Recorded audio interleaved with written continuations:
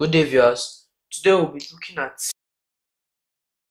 the magnetic field of a semi-circular loop. Now, in my previous video, we looked at the magnetic field of a straight line conductor.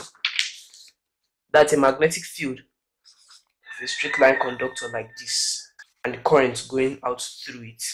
Then the resulting magnetic field in this way. Today we're going to be looking at a situation whereby that straight line conductor has been bent into a semi-circular loop. Take for example, it was a straight line conductor like this, and it's been bent. Our resulting semi-circular loop would be like this. And if current is passed through it, our magnetic field would still be coming through here, still maintain the right hand rule.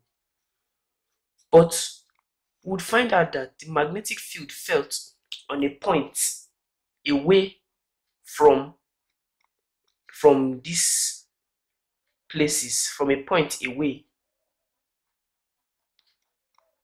from the loop, would be greater, and it will be different from this point. If it's straight and we have a point or a point A away from it, we find that at this extreme, the magnetic field generated by this extreme will not have so much impact on it. But if it's on this point, still at distance A from it, all this end would have a greater impact on it. So today we are going to still use BIOT SAVART law to derive the equation to calculate the magnetic field that will be felt at the center of a semi-circular loop. Let's get to it. Now, BIOT SAVART law. The law states that the B equal to mu naught I dl sine phi divided by 4 pi r squared. And take for example, we have a straight line conductor. At this point away, A, our phi is always here. That is, our phi is the angle between the hypotenuse and the conductor. So if we have a bent loop like this, which was once a straight line conductor, and a point A and a point P, distance A away, and from this diagram we can now tell that our phi is around here, is this angle. So when it meets to this point, this is our phi, and what we are asked to derive is the magnetic field at the center of this semi-circular loop. That is why the A is at this point, that's the center of the loop. So at the center, we would have it that our phi is equal to 90 degrees. That's from this center to this extreme point here. So our phi is 90 degrees. Then sine phi is equal to 1.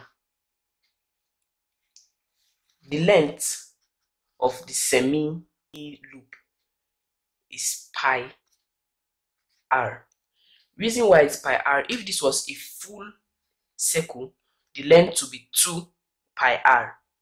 But since it's a semicircle, we've divided 2 pi r by 2, leaving us with pi r. So the L would be equal to pi dr.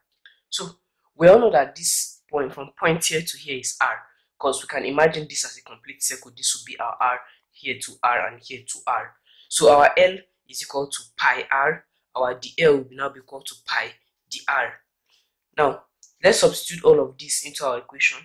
We get the B equal to mu naught I dl which is pi dr sine phi is 1 divided by 4 pi r multiplied by r. Now, we all know that r times r is square, but here we see that pi r, if we separate like, we see that pi r is equal to L. So therefore, the B would be equal to mu naught I pi dr divided by 4LR. That is how we get this. So this will now leave us with the B equal to mu naught I pi dr all over 4LR. So when we get to this point, the B equal to mu naught IR dr 4LR, we now have to integrate. Integrating the B, we get B. But integrating this now, we're going to use a little trick called a special technique. What we do now is mu naught I pi over 4LR integral dr. So B would now be equal to mu naught I pi integral of nothing dr would be r all over 4LR. R goes. So B, which is the magnetic field, will now become mu naught I pi over 4L.